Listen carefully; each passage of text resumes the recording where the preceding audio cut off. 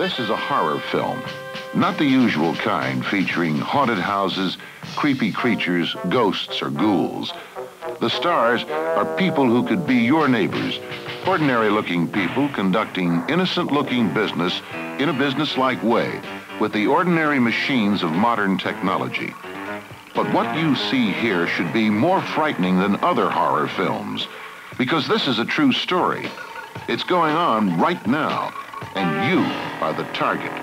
Your rights as citizens and union members are supposed to be the victims of this crime.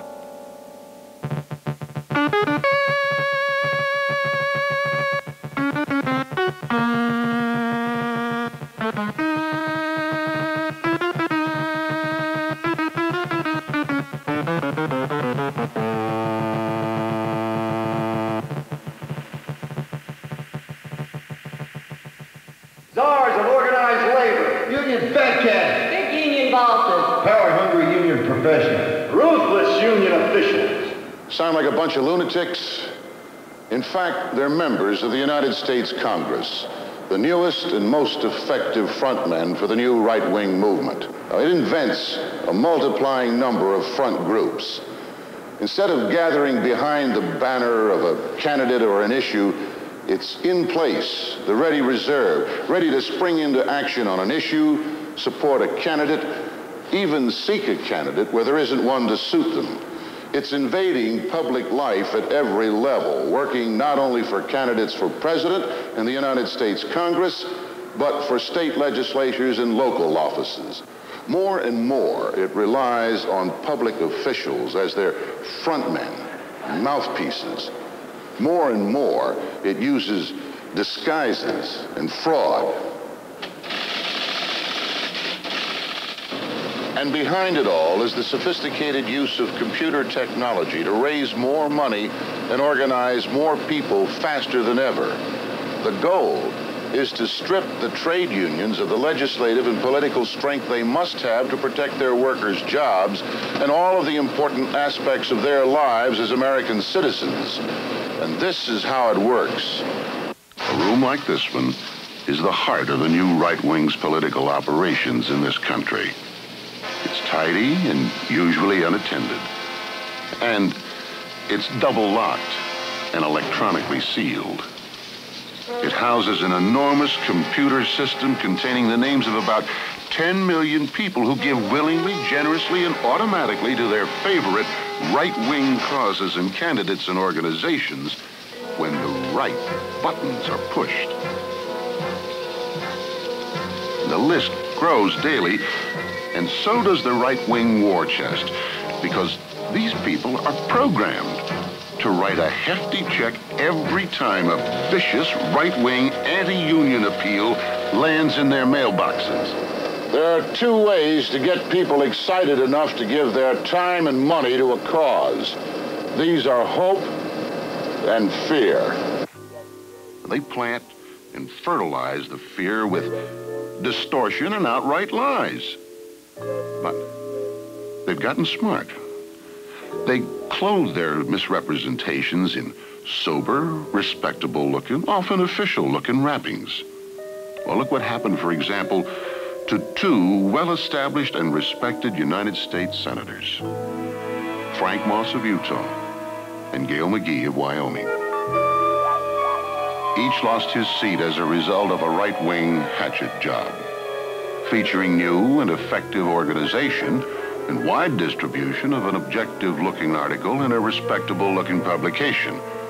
In each case, the weapon used to accomplish character assassination was a collection of lies and gross exaggerations.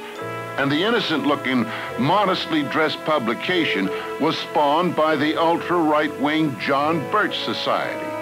This fact was mentioned nowhere on its pages, of course. What happened to Moss and McGee happened in other races. And the same guns are loaded at the hearts of other candidates. The new right doesn't rest after Election Day. That same bogeyman, fear, works just as well to churn out the same weapons. Distortions and misrepresentations aimed directly at progressive legislation which might help working people, Poor people, old people, average people, just trying to make ends meet. Oh, they're out to get OSHA and kill workers' protection on the job. And they want to send public employees back to relying on favors and patronage and to prohibit them from organizing into unions. Oh, they're the J.P. Stevens of the political arena. No union representation in politics. And they do it with this. Tons of mail. These, then, are the weapons in the new right's arsenal. Dollar power. Something the right wing has always had in abundance, as well as some new powers. Technology power, based on its sophisticated computer and direct mail operations. Manpower, for it has learned its lessons well from its labor and liberal adversaries on how to organize and mobilize mass campaigns. And yes, brain power. In fact, especially brain power. The new right wing has grown tough, pragmatic, and systematic in devising its strategies. Like other kinds of assassination, character assassination requires the services of a skilled, experienced man. His name is Richard Viguerie.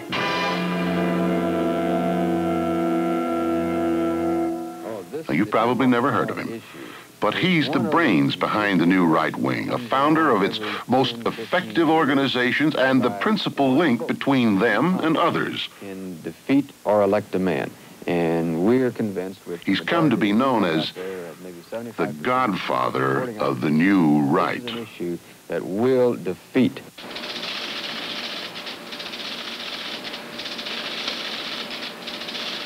The secret of his power lies in his mailing lists, the very best in the country.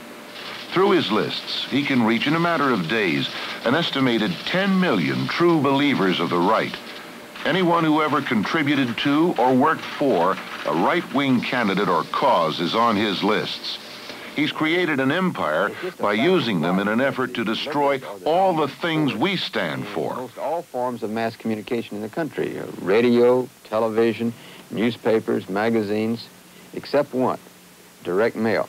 And oh, sure, the right-wingers get into other issues, but always, when they want to press the buttons, they come back to the anti-union theme. It's their bread and butter pitch. Now let's meet some of the supporting cast. Reed Larson, head of the National Right to Work for Less Committee, is a big-time operator with a staff of 85, a budget of $5 million plus, and an enormous direct mail operation, once aided by, you guessed it, Godfather Richard Viguerie. The committee, which now handles its own mail operation, sent out 25 million pieces of mail in 1977 alone. Enough mail, in fact, to earn it its own private postal zip code. This is Joseph Coors, brewer and anti-union zealot. His politics are as bad as his dealings with his workers. He's trying to break his workers' union at his brewery, and he's trying to bust all unions through his funding of the ultra-right Heritage Foundation. Here's a man who needs no introduction. A grade B actor turned grade B politician, Ronald Reagan.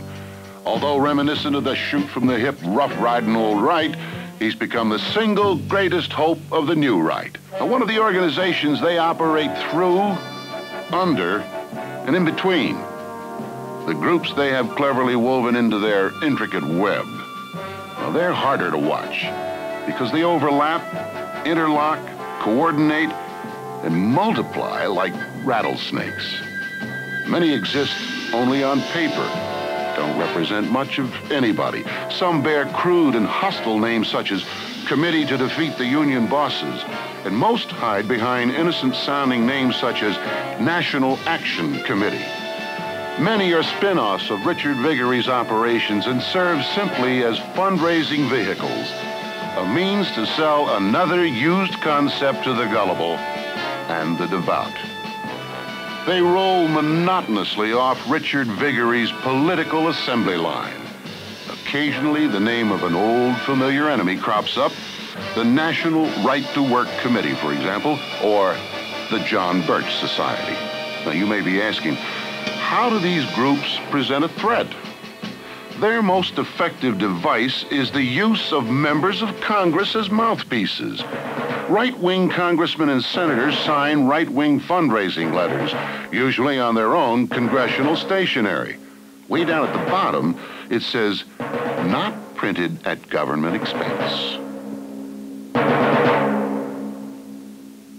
As for the senators and congressmen who sign these letters, almost all are officials or former officials, fundraisers, and fund recipients of many ultra-right organizations. Senator Carl Curtis, Republican of Nebraska. Conservative Caucus, Young Americans for Freedom, Heritage Foundation, Committee for the Survival of a Free Congress. Senator Jake Garn, Republican of Utah. National Right to Work Committee, Committee for the Survival of a Free Congress, Heritage Foundation. Senator Orrin Hatch, Republican of Utah. Americans Against Union Control of Government, National Right to Work Committee, Young Americans for Freedom, Conservative Caucus, Fund for a Conservative Majority. Senator Jesse Helms, Republican of North Carolina. Americans Against Union Control of Government, Committee for the Survival of a Free Congress, National Right to Work Committee. Senator Strom Thurmond, Republican of South Carolina. Young Americans for Freedom, American Conservative Union. Congressman Lawrence McDonald, Democrat of Georgia. John Birch Society, Committee to Defeat the Union Bosses, Conservative Caucus, Committee for the Survival of a Free Congress, American Conservative Union.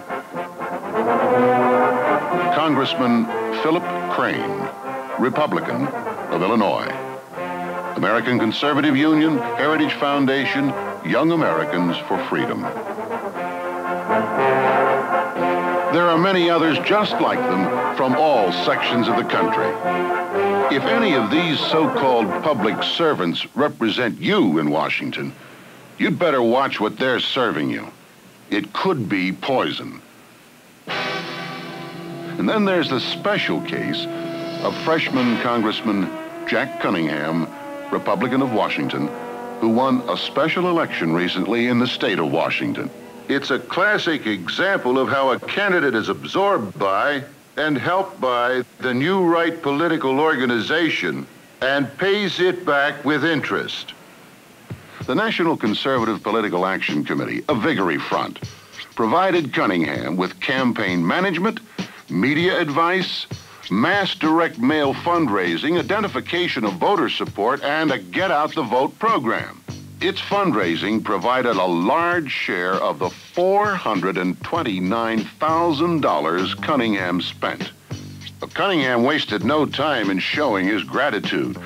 As soon as he took office, he wrote a fundraising letter on his own congressional stationery for NCPAC, the National Conservative Political Action Committee.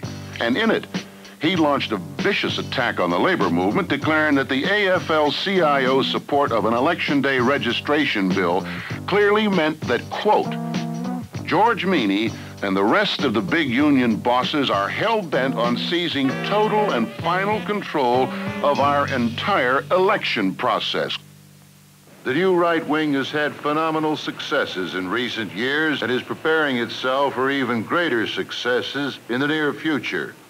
Richard Viguerie says he expects to raise $35 million this year for over 100 congressional campaigns, for 3,000 to 5,000 state and local campaigns nationally, and a variety of other right-wing activities.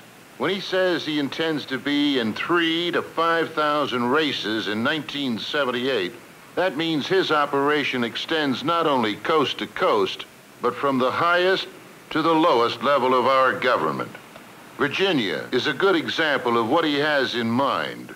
As this Washington Star chart indicates, the state is well organized by the new right wing. It's fertile ground for Vigorie's vicious campaigns. In the 1977 Virginia governor's race, Viggory engineered the defeat of a good friend of labor, Henry Howe. Viggory was responsible for a massive direct mail campaign for Howe's conservative opponent, John Dalton. There were 4 letters from Dalton and a vicious anti-Howe letter from Representative J. Kenneth Robinson of Virginia. There was some false statements in the letter, Robinson admitted later. Too much later, however, to lessen the damage. And no wonder Howe said the election was a victory for Viggory.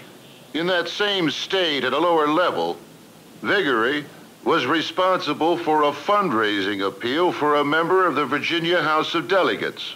The appeal, signed by a United States representative from clear across the country, Robert Dornan of California, warned Virginia voters of the threat of big labor bosses. These are just 2 examples of what is planned for the future. To handle the load, Viggory will double his employee rolls to nearly 600. In the meantime, the 450 corporate political action committees, which contributed $5.8 million to 1976 political campaigns, will greatly expand their programs in 1978 and beyond. They'll easily triple their funding. They're not officially a part of the right-wing web, but most will support most of the same anti-union programs, candidates, and causes. The corporate PACs are a new force to be carefully watched and seriously reckoned with. Add Viggory's $35 million to some $18 to $20 million in corporate PAC money, and you've got a $50 million plus war chest to oppose our friends and support our enemies. A horror film is supposed to have a happy ending. After the monster has scared us out of our wits, we should enjoy watching its destruction and go home relieved and happy. The ending of this film has not been written, but together we can write it. Remember the weapons? Dollar power. They've always held the advantage here, but there are more of us than there are of them, and if we each give a little, we have enough to do the job. Technology power. Machines work for us too, helping to organize campaigns, telephone banks, precinct work, direct mailings. Manpower and brain power. We've always had these in abundance, along with energy and determination. The weapons are the same, but the ammunition is very different. Instead of lies, we use truth. Instead of personal attacks, we use issues. Instead of hate, we use compassion. Instead of cowering in fear, we walk in hope. We now know what we are up against.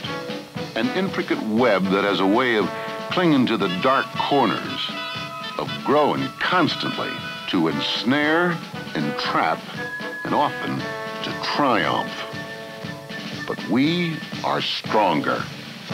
We have the collective strength to act in our own best interests and destroy the monster ourselves. We are the principal target of the right-wing machine, but we can beat it.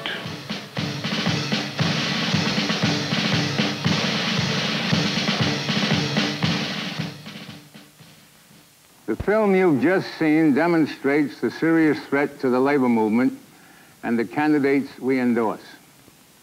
A threat posed by the radical right wing. The danger is even greater because you've seen only part of the story. Also growing larger and threatening labor-endorsed candidates are the hundreds of corporate political committees. Together, our enemies, new and old, plan an all-out attack on the labor movement and its friends in 1978. For example, the National Association of Manufacturers recently set up a so-called Committee for a Union-Free Environment. It is designed to help businesses get rid of existing unions and defeat workers' attempts to organize. Backing the NAM are several professional agitators who have learned there's money in union busting. Slick lawyers and consultants who run schools on how to prevent union organization or how to dump the union in your plant. At the same time, the so-called National Right to Work Committee has announced 1,978 legislative campaigns for a compulsory open shop law in New England and in Idaho, Missouri, New Mexico, Montana, and possibly Indiana and Colorado. This business front, with a war chest of $8 million, has vowed that if it is successful in 1978, it will fight for a national compulsory open shop law in 1979. Clearly, business and its conservative allies are out to bust unions wherever they can, in the plant or through legislation. So we have a big job to do in 1978. Whether we win or lose will be determined by our ability to provide the facts to our members, to make them aware of this threat to their paychecks, to their unions, to the very institution of trade unionism in America. We know that our opposition will have more money than we have. In fact, the radical right and corporate political committees will have millions of dollars in their political war chests. We can't match their dollars, but we can assure adequate funds for our political effort if every local union takes advantage of the new election law and seeks a contract clause providing a voluntary checkoff for political contributions. If every local union has a COPE committee, if every union member donates a couple of bucks to COPE, I know our members will respond if we give them the facts. They have responded before. In 1958, they repulsed open shop threats in major industrial states after we were able to give them the facts. In 1968, they cut the Wallace vote down to size after we were able to give them the facts. I'm confident they'll do it again in 1978 when we give them the facts. The election of 1978 is a testing ground, a test of democracy, a test of money versus people armed with the facts. We must make certain that informed votes count more than the hoarded gold of the far right. That is our job in 1978.